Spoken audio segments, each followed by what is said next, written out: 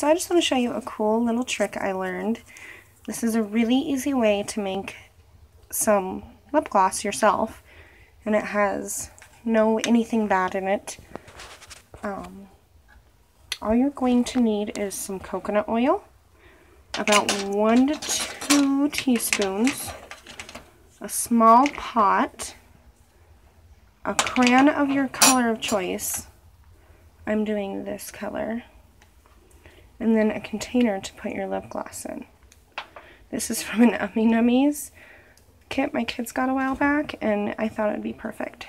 So set your stove to medium. I already have that done.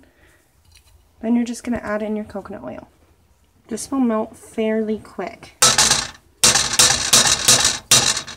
So I'm not using a spoon on my nonstick. I have a popsicle stick I'm going to stir with. So you just want to get this melted.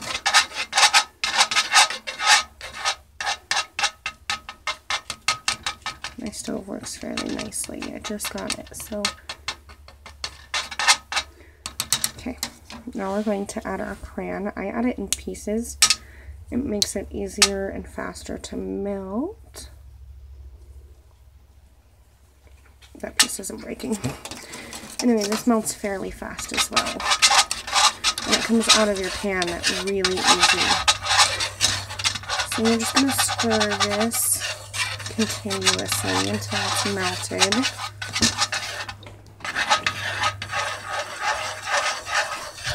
It's such a beautiful color, look at that.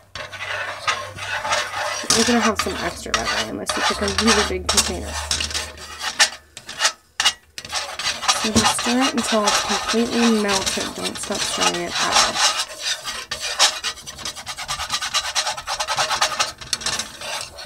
Don't stain your pot. It will give your lips a nice little stain though.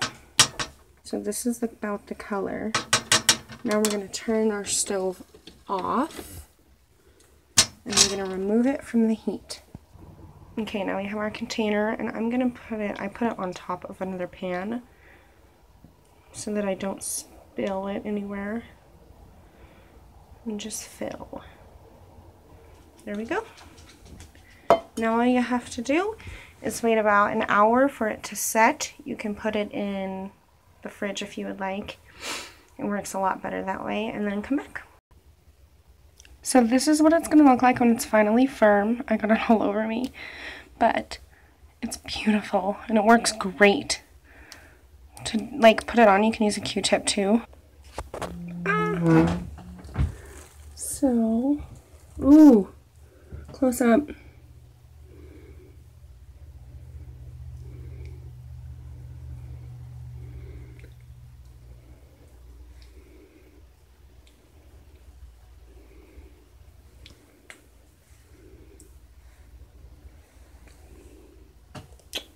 And the more you add, the more color you get too. You can also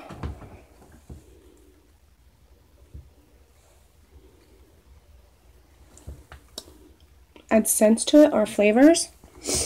I put in the last one a teeny sprinkle of Kool-Aid, and it flavored it nicely. Or I have used before cherry scent too. I like it though. And it's really easy, really cheap, and it's good for your skin actually. Coconut oil is like what I use in my hair, and it keeps it, I have really bad psoriasis, so it helps a lot, especially since I have dark hair. Makes my hair really soft. Anyway, thanks for watching. This was really fun. I love it.